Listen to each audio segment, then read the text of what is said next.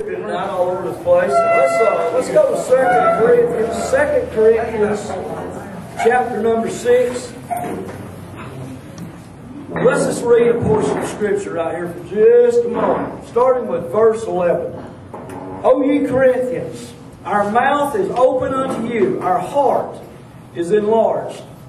You are not straitened in us, but you're straitened in your own bowels. Remember that. You're straitened in your own bowels. And that means your inner part, the heart, the seat of man. Not your stomach, but your inner man. Verse number 13. Now for a recompense in the same, I speak as unto my children, be ye also enlarged. Be ye not unequally yoked together with unbelievers. For what fellowship hath righteousness with unrighteousness? And what communion hath light with darkness? And what concord hath Christ with Belial? Or what part hath he that believeth with an infidel or an unbeliever? And what agreement hath the temple of God with idols? For ye are the temple of the living God. As God has said, I will dwell in them and walk in them, and I will be their God, and they shall be my people. Wherefore come out from among them, being the world, being the unbelievers, and be ye separate, or set apart, saith the Lord, and touch not the unclean thing, and I will receive you, and will be a father unto you. Get that? He says He'll be a father unto you. And you shall be my sons and my daughters, saith the Lord Almighty. Let's bow our head. Father, we just thank you, Lord, for everything you do. We give you the glory and the honor. Father, we ask that you would just bless us tonight. Bless us with your word. Bless us with your presence. Bless us with your touch. Lord, let the power of the Holy Spirit be upon us tonight. Lord, if there's any sin in our lives, anything that we have done, oh God, we ask that you would forgive us of it, that you would touch us and move upon us. And Lord, that we may give you the glory and the honor tonight for everything that will be said, everything that will happen. And we'll thank you for that. In Jesus' precious name. Amen and amen.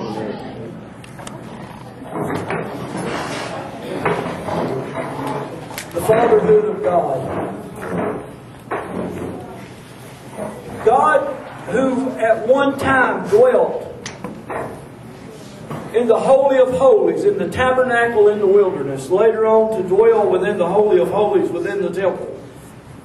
And God, before the cross, dwelt in a building that was built for Him, so that He might come and be in the midst of His people, so that He would present a type of that which was to come. When we began to look at the sacrifices that was given in Israel, we began to look at the ceremonial sacrifices that were offered. They were offered in faith, looking toward a coming Redeemer that would one day remove the sins from God's people. But God makes a promise to His people. He says, one day I will come and I will indwell you as a believer.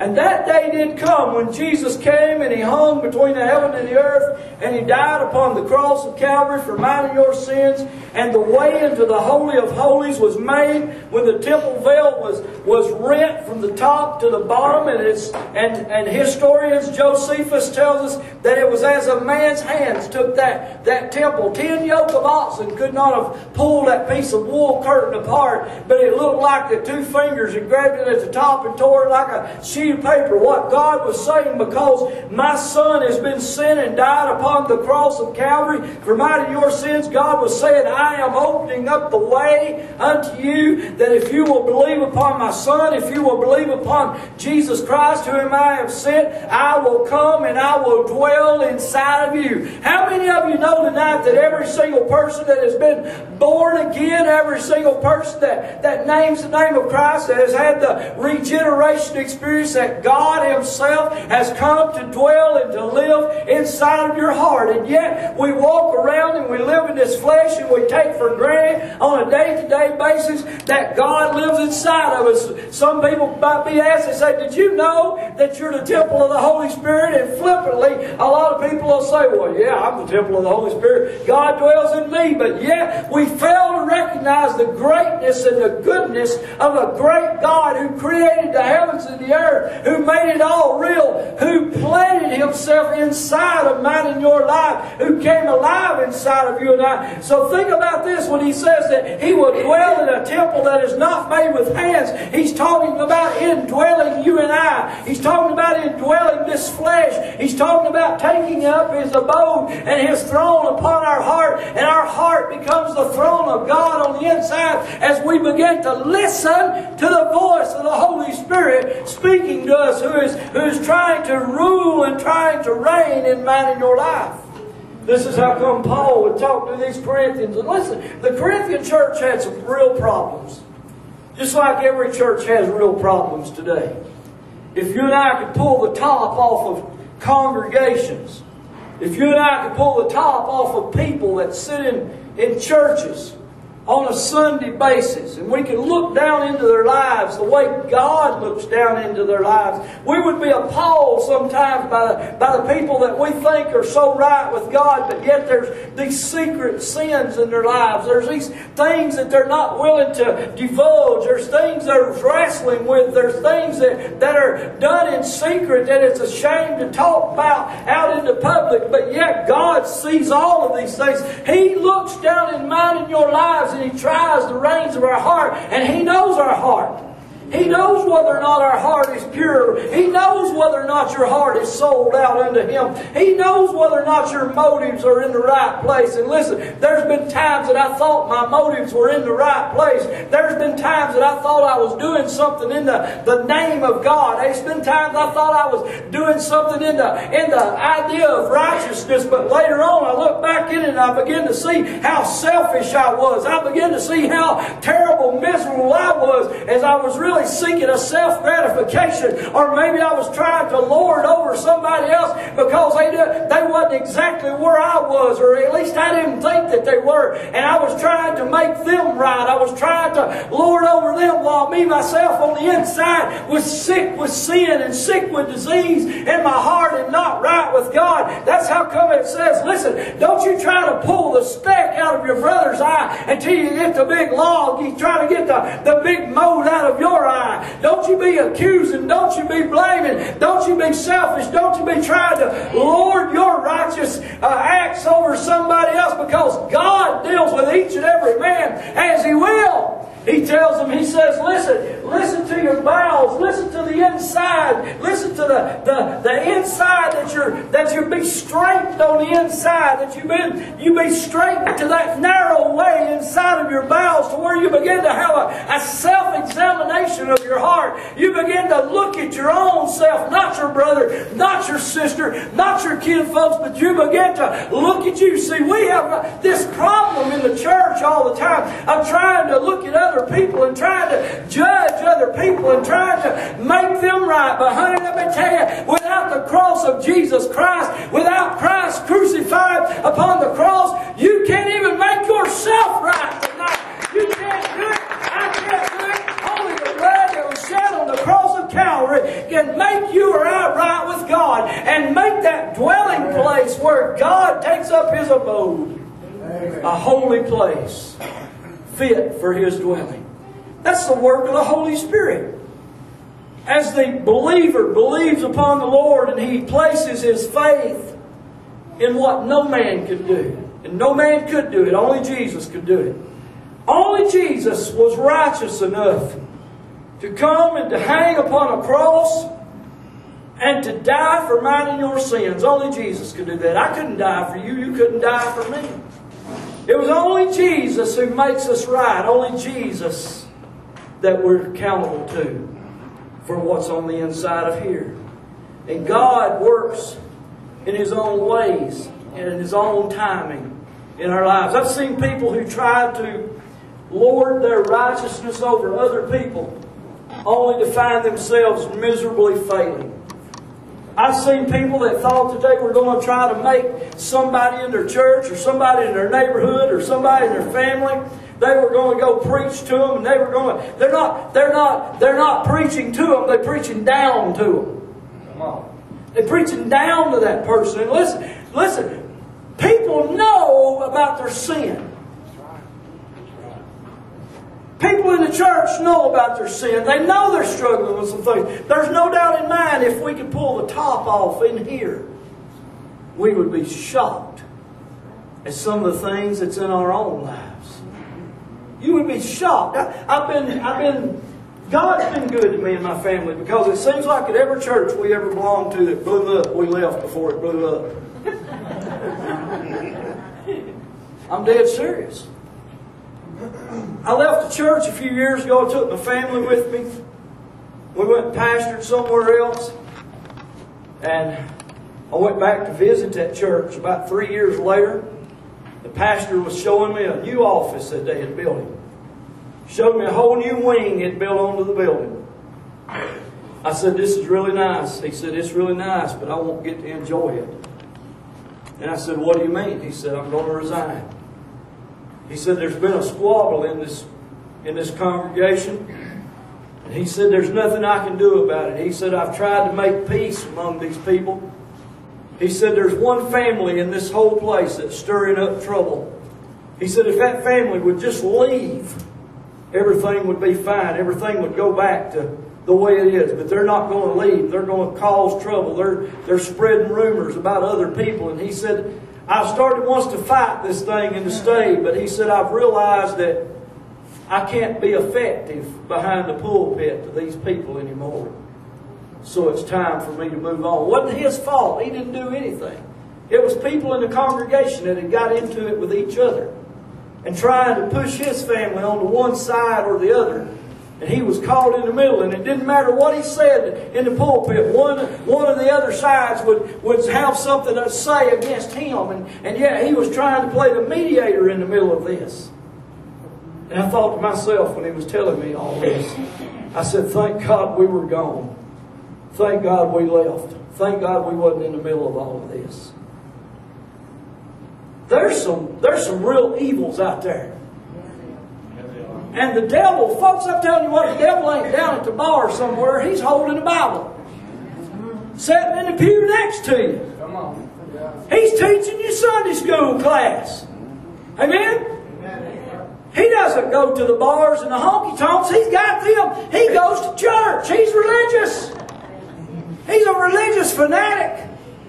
He'll jump in there and he'll warp your mind. He'll cause division among the brethren. He'll get your children discouraged from going to church. He'll give your children a warped sense of view of God and eternity, and he'll try to warp your family into thinking, "What's the use? Those people don't live any better than the world." That's what the devil does. The devil totes the Bible. The devil causes division among God's people. That's exactly what he does. He's not a honky-tonker. He's not a bar hopper. He's a religious fanatic. That's exactly what he is.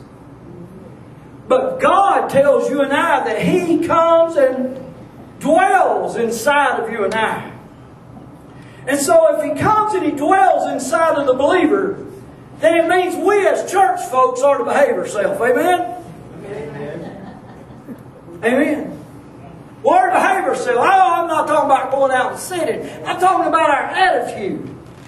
I'm talking about the way that we treat one another, the way that we treat our fellow brothers and our fellow sisters. That, listen, you got to be in love in Christ. When you go to correct somebody, you've got to do it out of a pure heart. You've got to do it out of love. Listen, God's going to give them a chance whether you do or not.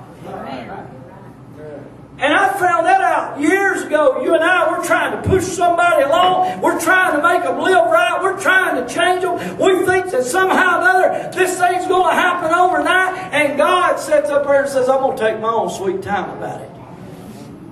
Because when I bring them out on the other side, they're going to be better than they ever thought they could be." Amen? I believe there's some people. I believe there's some people that's got sin in their life. I believe there's some people that's going through some problems in their life. I believe there's people that's going through some health issues and some relationship issues and things such as that. But I promise you that if you will keep your faith in what Christ has done on that cross, it doesn't matter who says what to you, but if you'll keep your faith there, when you come out on the other side, you're going to have more than you ever dreamed that you could have, because He done it all for you through the cross of Calvary.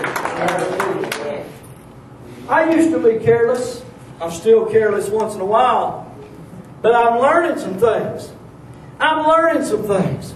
I'm learning that if I will have the right kind of attitude, amen, the born-again attitude on the inside, if I will not look at everything in such a negative light, if I'll not look at everything and my brothers and my sisters in Christ, and I'll begin to treat them with humanity, and I'll be humble and have a spirit of humility upon me, and be thankful and grateful for those that God has placed into my life. And yes, I thank Him every day for the most wonderful congregation that meets on Thursday night that I know of anywhere. I thank Him for that.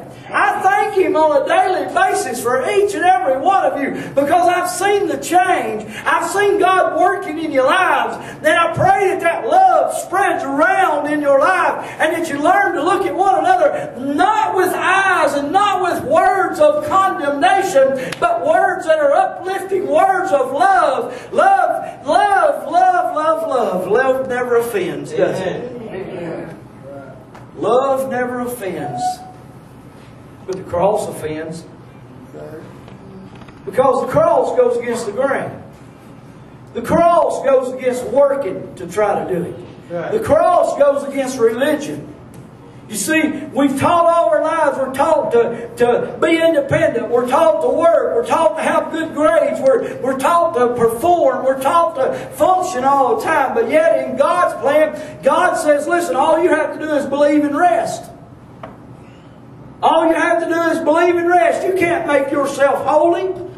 You can't deliver yourself. You can't make yourself clean. You can't make anybody else. Why do you think you need to do yourself? Right. You can't heal yourself. Only God can heal you.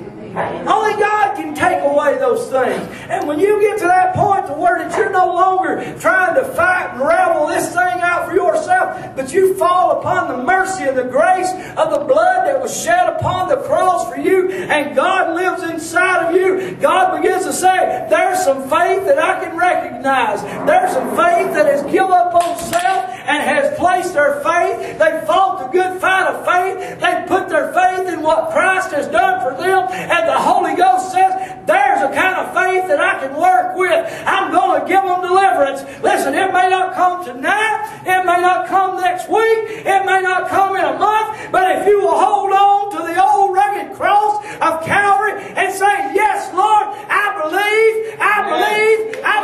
for everything. He will come through and deliver you. Amen. I believe that tonight.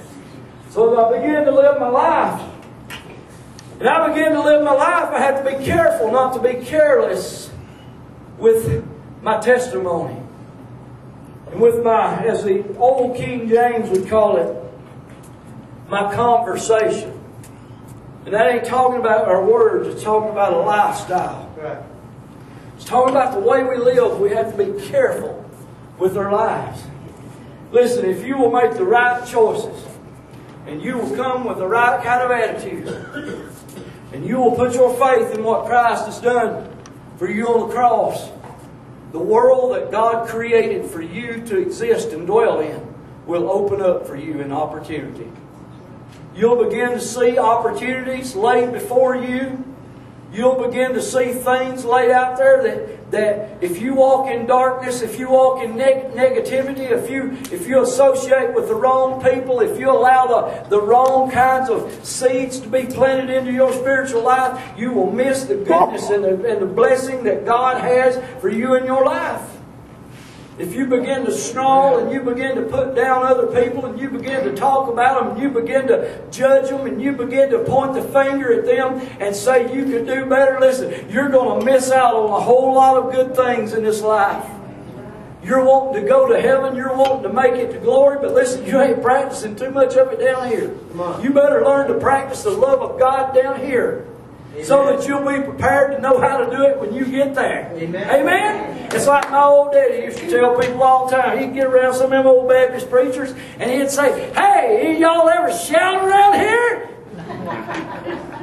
I mean, my daddy, he's the biggest sinner in the world, but he'd say, they say there's going to be shouting and jumping and hollering in heaven. You don't ever do none of that down here. Well, you better get to practicing because you ain't going to know what to do when you get to glory. Amen. That is coming from an old sinful drunk.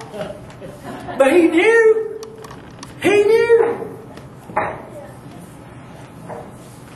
He says, be not unequally yoked together with unbelievers, for what fellowship hath righteousness with unrighteousness? Now, boy, that could go in a lot of directions right there. Lots of directions. Did you know you could partner with somebody in business? You as a believer and them as a sinner. That ain't going to work. It ain't going to work. Because how can light be in fellowship with darkness? You're going to have trouble. If you listen to the Holy Spirit that speaks inside of you, that leads and guides and directs you. Sister Dottie said it over there the other day. You know, it was talking about that you need not have a teacher because the teacher dwells in you. She wasn't talking about, trying to do away with a preacher or a Sunday school teacher. What she was having to say is that you've got one who lives inside of you, that one that dwells inside of you, that teaches you from right and wrong. And sometimes we try to belly up to the world. Sometimes we try to belly up and partner with darkness, whether we realize it or not. And if you'll listen to the teacher on the inside, the teacher will tell you, don't have anything to do with it. Don't even entertain it. Amen. Keep your eyes on Christ. Don't entertain the things of this world. So you have to be careful who you buddy with, who you run with. Because people have a tendency to pull you down. Now, I asked this question about 5 years ago and I lost the service.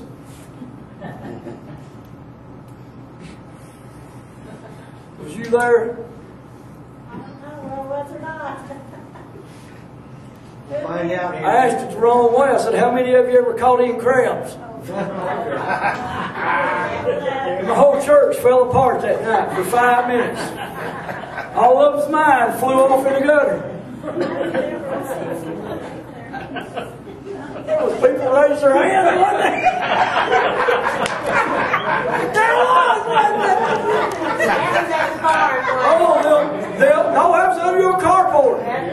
Them were the glorious days, man. We had people smoking pot, drinking beer, and hanging out at the church service.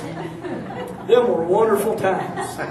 It really was. We had 100 folks out there, wild as a buck. We didn't know what they was doing, did we, Don? But when we had some that sat under the carport in the chairs like church people. And then we had some that stood out in the driveway and smoked their cigarettes and didn't know if they wanted much to do with us or not.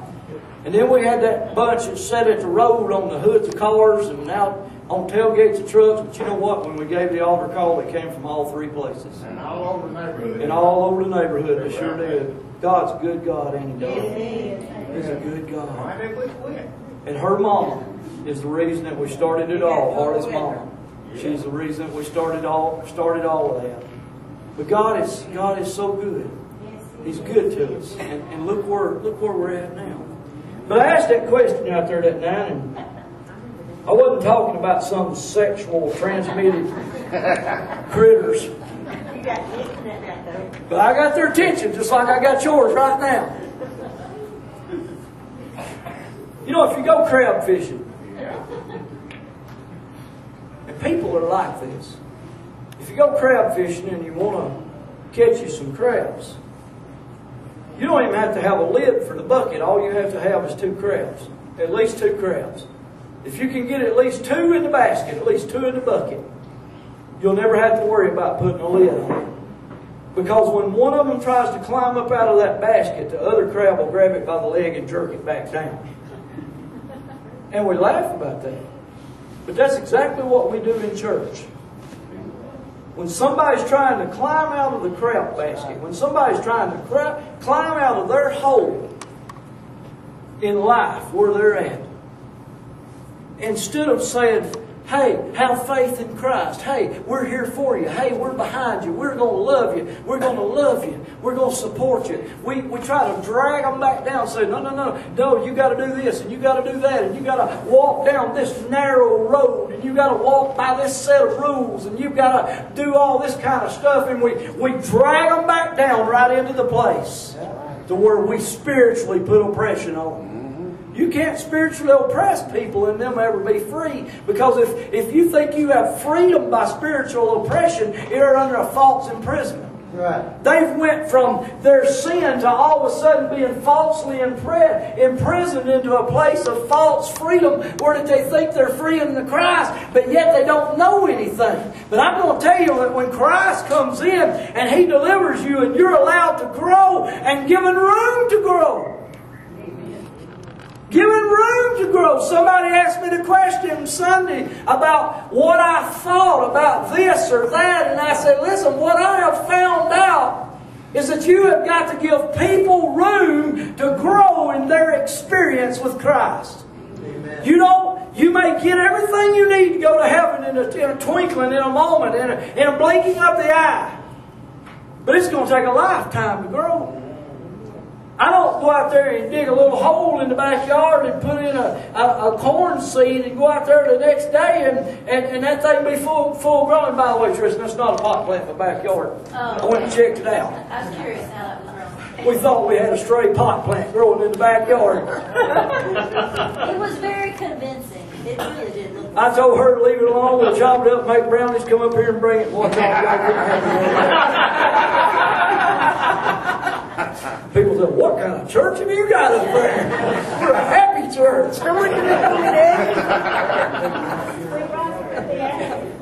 Can't you see Lorna over here eating brownies stalled down the line?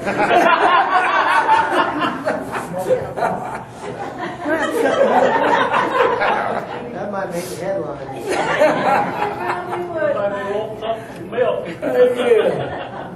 But what I hope I don't offend y'all because I'm a big cut up, but you got to give people room to grow.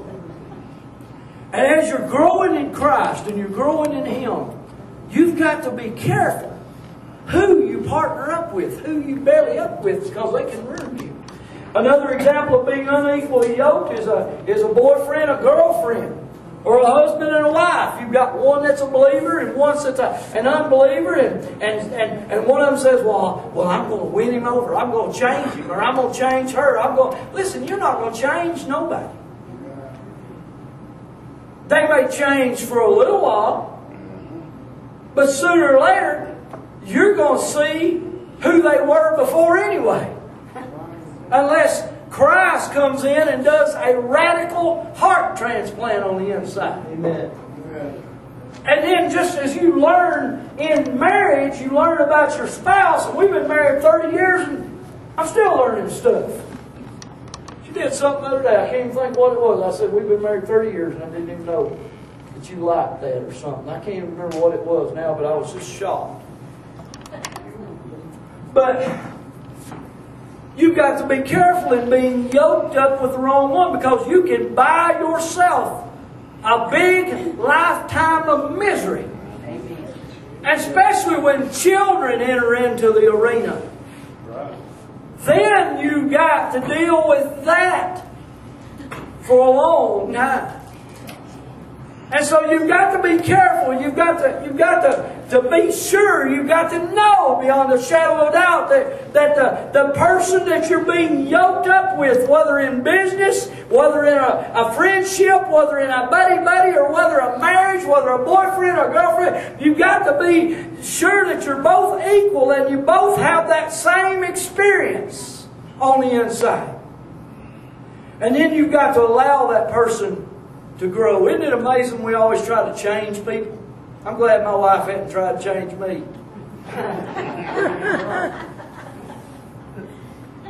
I'm still the same person she married before. Loose cannon, crazy. I'm cuddly though. I'm lovable. But she'd tell you it's been 30 years of a roller coaster not knowing what to expect next out of me. Oh, nothing bad. Nothing bad. Just a few wild ideas now and then about things. You know, Evel Knievel was my hero growing up. I tried about anything once. But you got to